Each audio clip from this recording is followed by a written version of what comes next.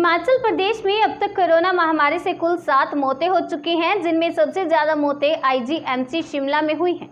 रविवार के दिन भी पूरे प्रदेश में कुल मिलाकर 13 मामले सामने निकल कर आए हैं। बिलासपुर में भी स्वास्थ्य विभाग द्वारा 66 सैंपल लिए गए थे, जिनमें से 61 सैंपल नेगेटिव व 5 सैंपल पॉजिटिव पाए गए। इनमें बिलासपुर के घुमारवी में एक ही परिवार के 5 सदस्य कोरोना पॉजिटिव मिले।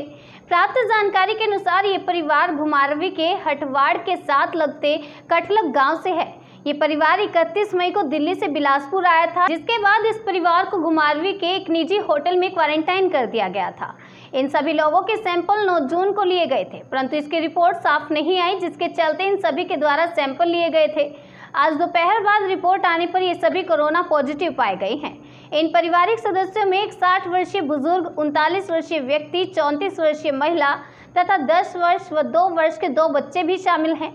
संक्रमण से पॉजिटिव पाए जाने पर इन सभी लोगों को शिवा आयुर्वेदिक हॉस्पिटल चांदपुर में शिफ्ट कर दिया गया। अब तक बिलासपुर में कुल मामले 29 हो चुके हैं, जिनमें 12 एक्टिव मामले हैं और 17 लोग स्वस्थ हो चुके हैं।